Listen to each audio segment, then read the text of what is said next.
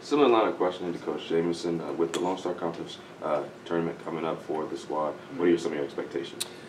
Well, we've had a pretty poor year from our standards, coming off last year where we set 12 school records.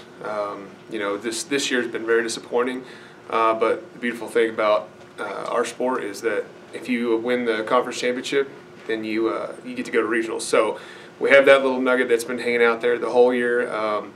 Last tournament we played much better than we have previous. I've got a freshman from Finland. His name's Emily Jarvinen. He's been playing really, really well for us. Actually tied the school record low round at the Austin tournament.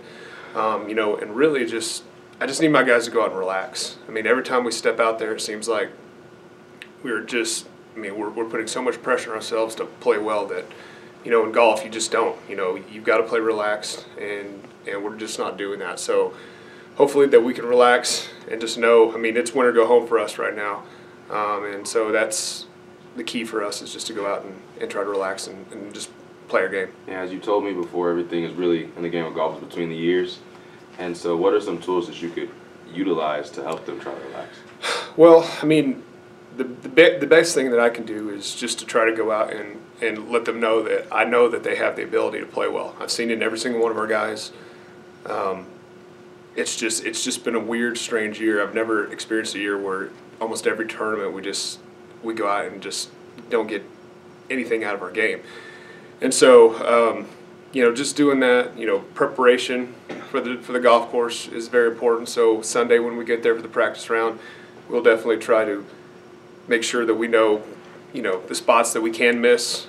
Try not to dwell on the negative spots, not where you can't miss, but just where you can hit it and still be able to score.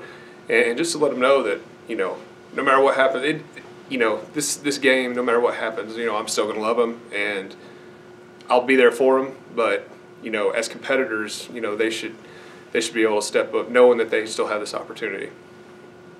Have you all played at this course before? Yes, we played there last year. We played okay. It's kind of the same thing, not too good, not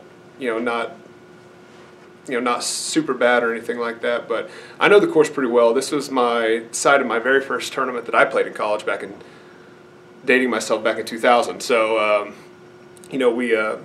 I know the golf course very well. The guys know it pretty well. Most of the guys from around here have played a high school tournament or two out there, so they should know it, and that makes it a little bit easier to go out and play. I do have a couple new guys that'll be going out learning it for the first time, but I think we'll be okay.